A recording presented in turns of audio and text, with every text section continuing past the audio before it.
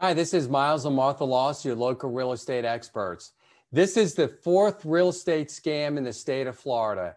And this is actually the foreclosure relief scam. And this is where a company tries to get you pay a very large fee upfront to save your home, keep you out of foreclosure, and actually will take your money and not do anything. The Attorney General for the state of Florida says if you're in this type of situation, you should actually talk to your loan servicer or note holder to make arrangements to either do a short sale or a mortgage modification, but actually talk directly to them or get an attorney involved to assist you. But you actually need to handle this the proper way and watch out for those foreclosure prevention scams. And this is directly from the state Attorney General from the state of Florida. Hope this helps. If you need to buy or sell real estate, call us at the number below. Love to hear from you.